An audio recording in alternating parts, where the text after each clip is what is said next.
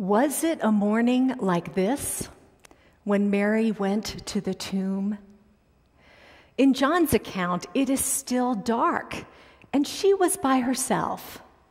It doesn't say that she was bringing spices because according to the verses earlier than this passage, a mixture of aloe and myrrh had been put on Jesus' body as it was being wrapped and prepared to be placed into the tomb. So what was Mary Magdalene doing on this quiet, dark morning at Jesus' tomb?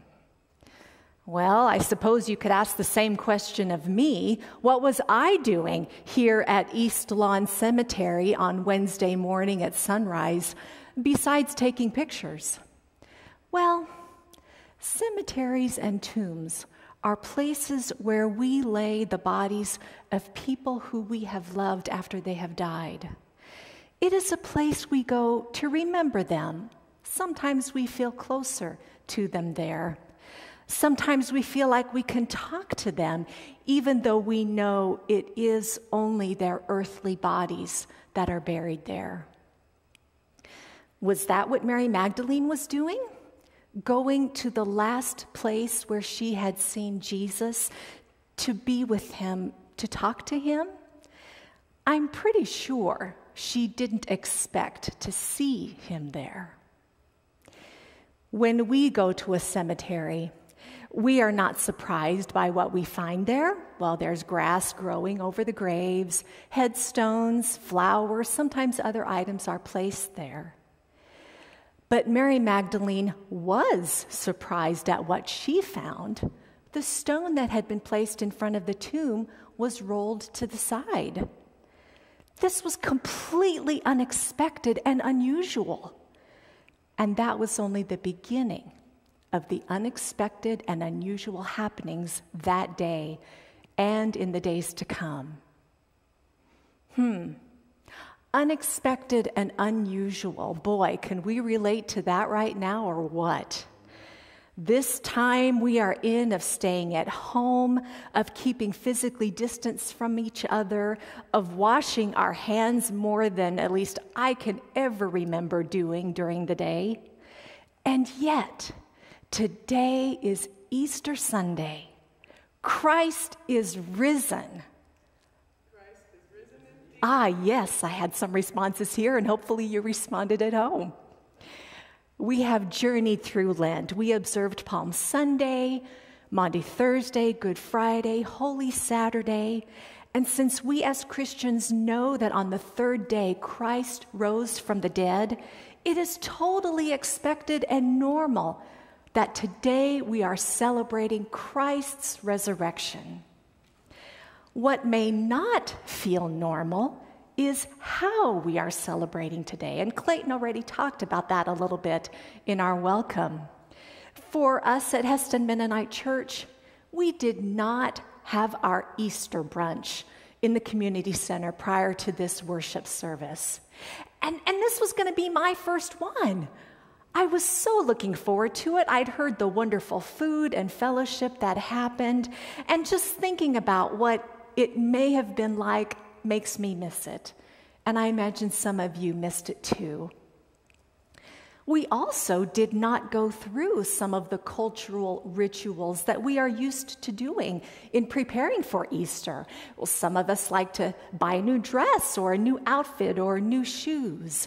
Some of us probably did buy candy, but maybe not as much as in other years, because our Easter egg hunts will be small.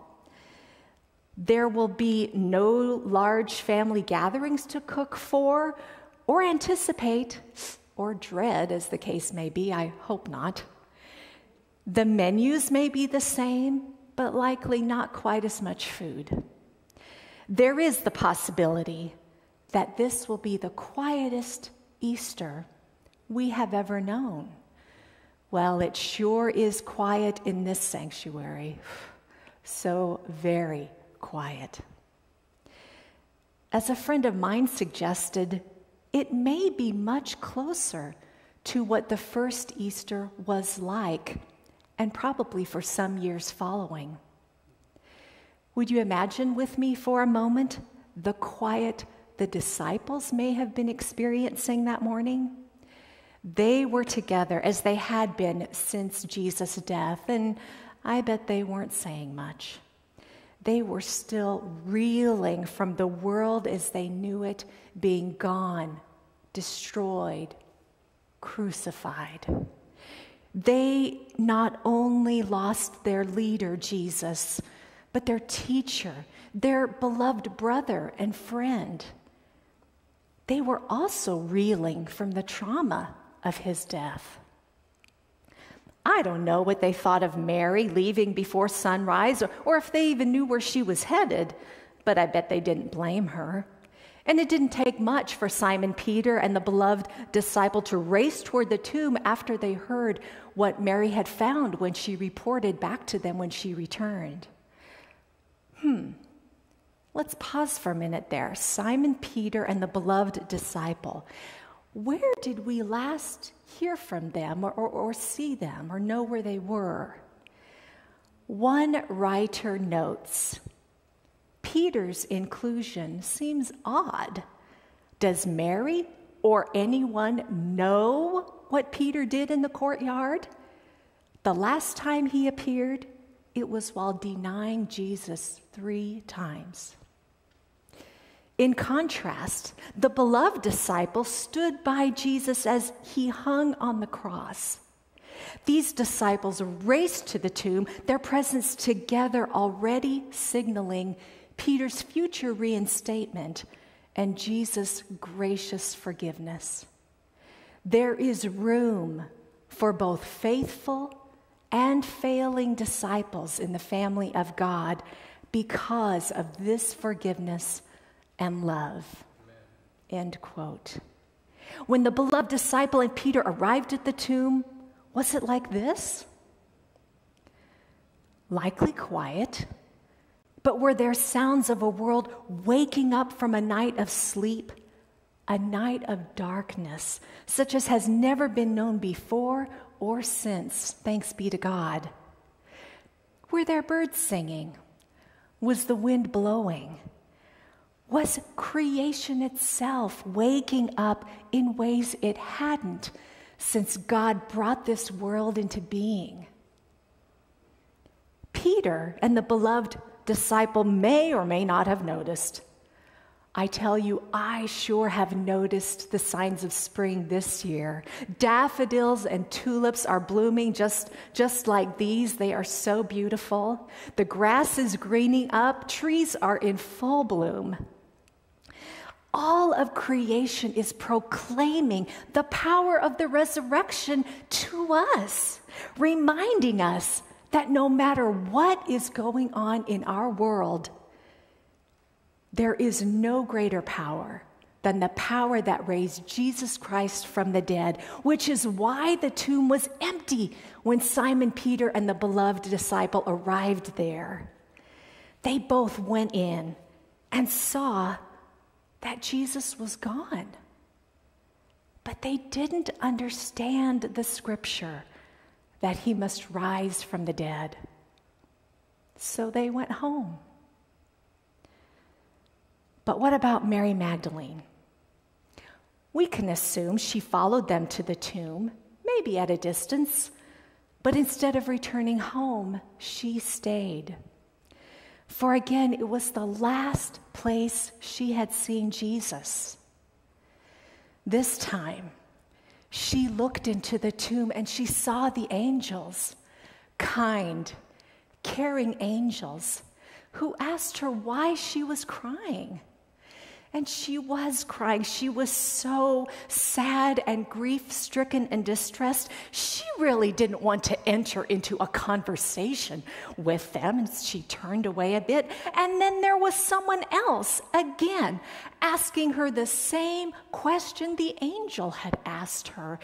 Probably was the gardener. And so she said, well, Lord, my Lord, they've taken away, and I don't know what they've done with his body, but will you please tell me, and I will take care of him. And she is weeping. And then she hears a voice she's heard 1,000 times before. a voice that says her name, and it has never sounded as sweet as it did in that moment. Mary, Rabboni.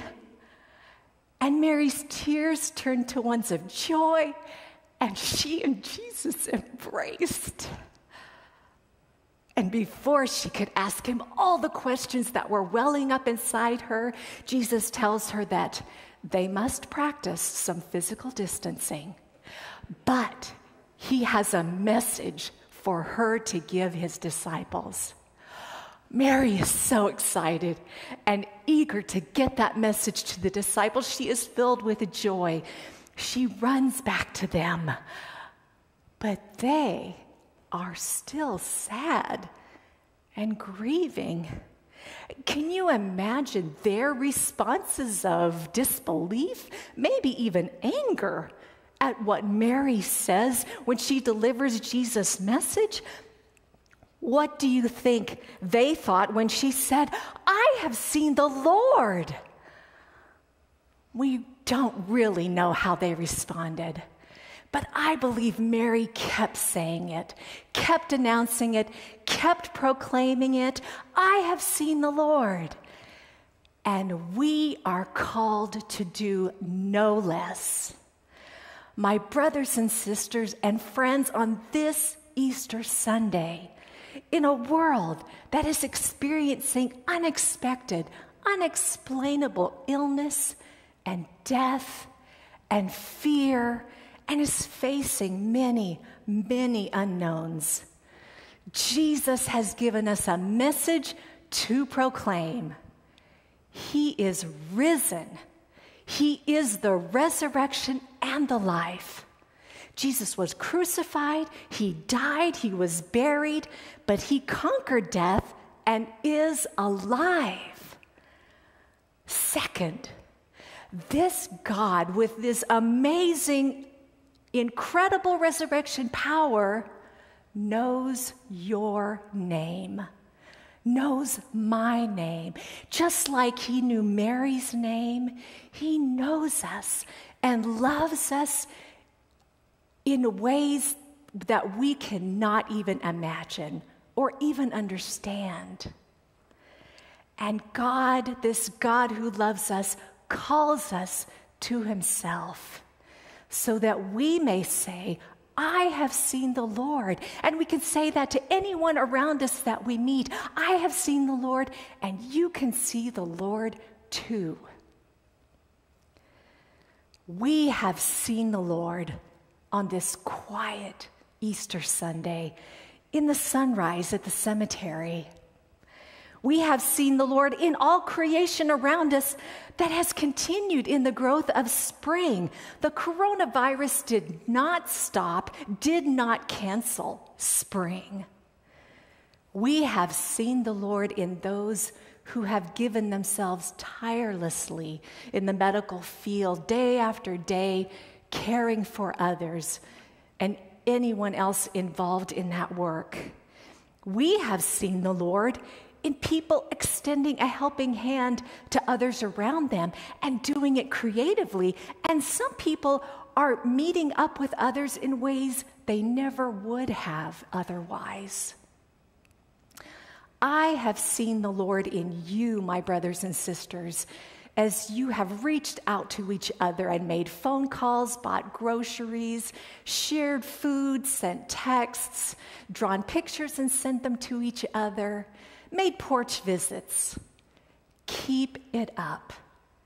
Keep being the hands and feet of Jesus.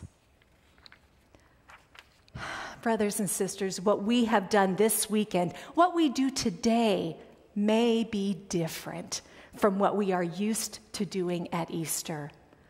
But Jesus is not different. Our resurrected Savior is the same. The power that raised Jesus from the dead is the same. We can live each day of our lives in that same power if we believe that Jesus is risen. When we believe, we can face each day without fear and with assurance that the living Jesus is always with us. And then we can share with others in whatever way possible, in whatever way we can think of that, no matter what is ahead for each of us, no matter what, we will continue to see the Lord. Let us go forth this day, continuing to see our Lord and trusting in the resurrection power of a God who lives. Hallelujah. Amen.